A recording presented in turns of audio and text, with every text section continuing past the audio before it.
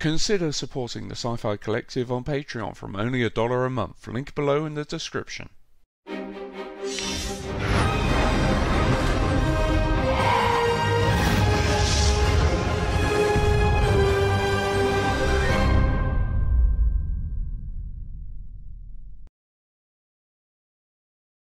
Hey, thank you for stopping to talk to us. Oh, absolutely. First of all, so excited to see the documentary. And with Deep Space Nine now in its 25th year, and it obviously created a lot of waves that other shows have followed in its wake and hit on a lot of hard subjects. Yourself being involved with a lot of like the topics that really pushed a lot of boundaries and buttons.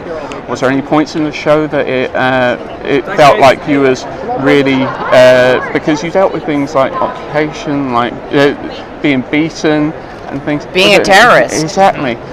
Was there any points that really stood out to you as like really being not controversial, but almost like touching boundaries where you're like, okay, this is going to get a reaction? Well, it sounds funny, but back in the day, having a passionate kiss with a female, which I did as the intendant, felt like pushing a boundary. Not only that, but it was kind of Me Too-ish because I was a person of power.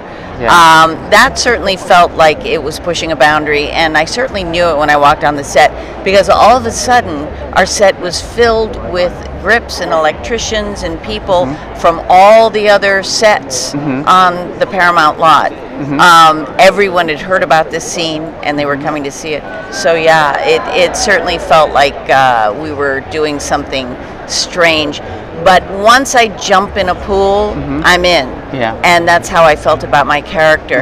And there was no going back. There was no questioning or going, no, I'm going to pull back from this. I was in.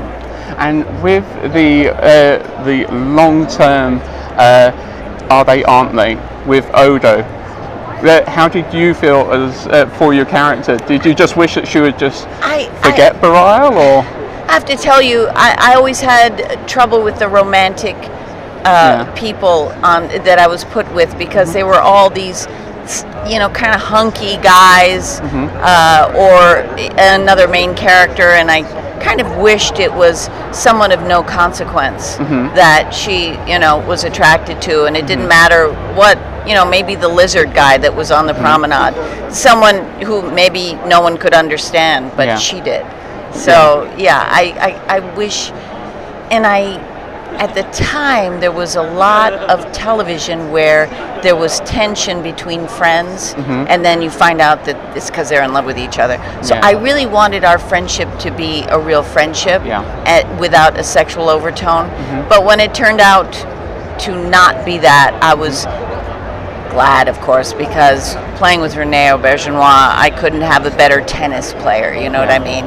It was great. And also it's one of those things that it was beautiful to see that friendship flourish into something that was really beautiful. Yes, it was true love, and and it pointed it out by the fact that she was fine with letting him go at the end. It was real love. And with the documentary, so excited to see it. Was there any points that